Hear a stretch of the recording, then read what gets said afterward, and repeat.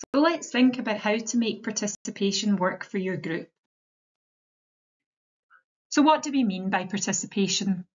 Participation is a process where you work with decision makers or service providers to address issues affecting your community and agree changes. So it usually consists of a dialogue or a conversation which takes place through a series of meetings, emails or phone calls. It can be one-off, like an event, but generally it'll be more meaningful if it's ongoing, so perhaps a series of meetings over a period of time. Examples could be designing a new service or a new project, or helping to improve an existing service, or contributing to the development of a new law or strategy. So there are a range of participation opportunities and different ways to get involved. You could take part in general participation opportunities that you see advertised, for example, a government consultation, which is available to respond to online or through attending an event. Or you may be specifically invited to take part. So if agencies know your group and what it does, or if they know that you have knowledge or expertise in a certain area, then they might invite you to be involved. For example, taking part in a working group that's looking to improve a service or to set up a new project. You can also be proactive and you can approach service providers and decision makers with your own proposals of how you would like to be involved. And you can do this through making a participation request, which is part of the Community Empowerment Act. Please see our fact sheet for more information on this. But for any opportunity, it's important to decide whether it's genuine and useful and whether it's going to be the best use of your time. It can be helpful to think about, is the purpose clear? Is the issue important to you and your community? Do you have a good understanding of the issue, how it affects your community, and what your community would like to be done? And Module 3 can help you to have further conversations with your community if you need to. What's the level of your involvement? What level of power is being shared with you? And I'll talk about that a bit more later on in the presentation.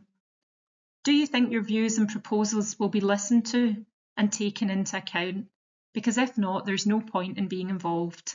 And lastly, but very importantly, will your involvement make a difference? In Scotland, we have something called the National Standards for Community Engagement, and these set out what community groups can expect from taking part in any engagement or participation opportunities.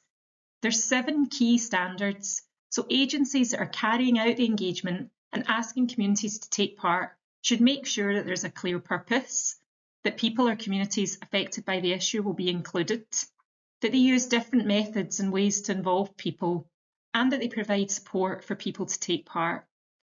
Agencies carrying out the engagement should also make sure that they work together with everyone affected by the issue, that they communicate clearly with everyone involved, and that they consider impact and what they learned, both in terms of what communities told them, but also what they learned about the process and what they would do differently in the future.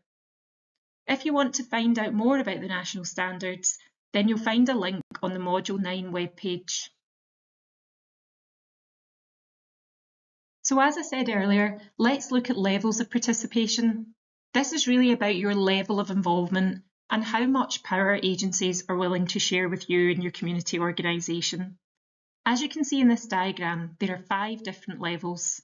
Inform is the lowest level of engagement. This is when people provide information or they tell you about something. There's nothing wrong with this.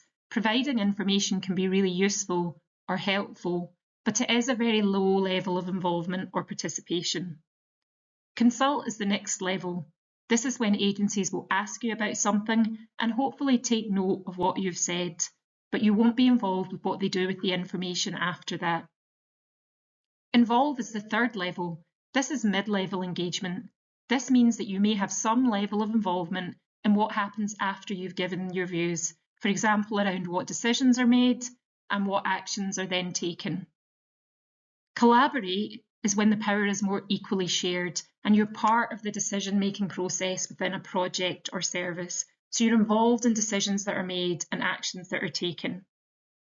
Empower, which is the highest level of engagement, is when the power is equally shared, or it could even be that the service or the project is community-led, so that all the decisions or actions are taken by your community or your community organisation. It's not essential that you know all these levels of participation, but it can be useful to be aware of them, as it can help you to know the extent of your involvement and to work out whether it will be beneficial to you or your community to take part.